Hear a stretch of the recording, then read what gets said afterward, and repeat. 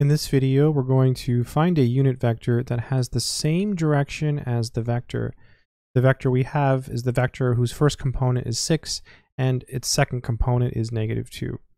Let's go ahead and carefully work through this solution. So to find a unit vector that has the same direction as this vector here, all we have to do is take this vector and divide it by its own magnitude.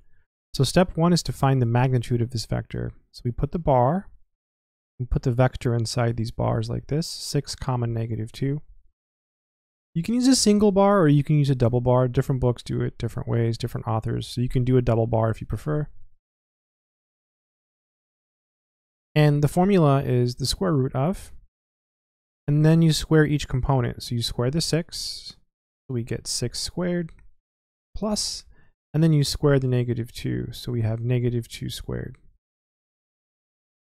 6 squared is equal to 36, so this is equal to the square root of 36 plus, and then -2 squared is 4.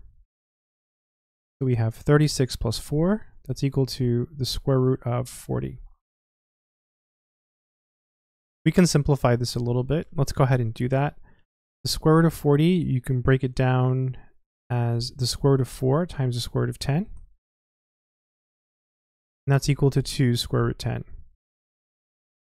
So we have that the magnitude of our vector 6, -2 is equal to 2 square root of 10. This is the length of the vector. It's also called the norm. Now we're going to take our vector and basically divide it by this. So our unit vector is going to be 6 over 2 root 10, comma, -2 over 2 root 10. You just divide each component by 2 root 10. You can simplify this. Let's go ahead and do that. This is equal to 6 over 2 is 3, so we get 3 over root 10. And then here we have -1 over root 10. Now, a lot of people don't like it when you leave your answer like this. This is technically correct, but we can do better. So we can rationalize. To do that, you'll multiply by the square root of 10 over the square root of 10. And then you do the same thing over here. I left a little bit of room there. I could fit these in.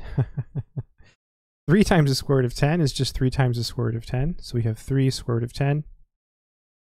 The square root of 10 times the square root of 10 is just 10.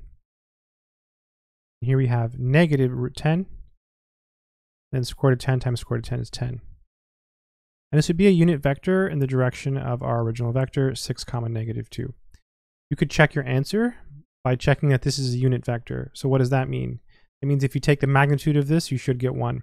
Let's go ahead and do that. Let's go ahead and check our answer. Check. So the magnitude of this vector, so we have 3 root 10 over 10. Then here we have -root 10 over 10. So this is equal to, the formula says you take the square root and then you just square each component. We have 3 root 10 over 10, and that's squared, plus, and here we have -root 10 over 10, and that's also being squared. This is equal to, so we just square the 3, so we get 9. And then when we square the square root of 10, we get 10. And on the bottom, we get 100. Plus, on this one, we square the -root 10, we get 10. On the bottom, we get 100. This is equal to the square root of 90. 9 times 10 is 90. So you have 90 over 100 plus 10 over 100. So that's going to be 100 over 100 because you add the 90 and the 10. So we get 100 over 100, which is the square root of 1, which is just 1, so all is good. So it checks very nicely. So again, just a quick recap in case you encounter this problem, because it's a very important problem. You probably will encounter it. The question was to find a unit vector that has the same direction as the given vector. Our given vector was 6, -2. You start by taking the magnitude and then you divide your vector by, you divide each component by the magnitude. And when you do this, it's called normalizing. We've taken this vector and we've normalized it. We basically shrunk it, right? Because this vector had a magnitude of 2, -10. So maybe before the vector looks something like this, and then after we normalized it, now it looks like this. So now it has magnitude 1, whereas here the magnitude was 2√10. Here the magnitude is 1. So this process is called normalization, or normalizing the vector. Kind of an interesting problem. Hopefully this video has been helpful.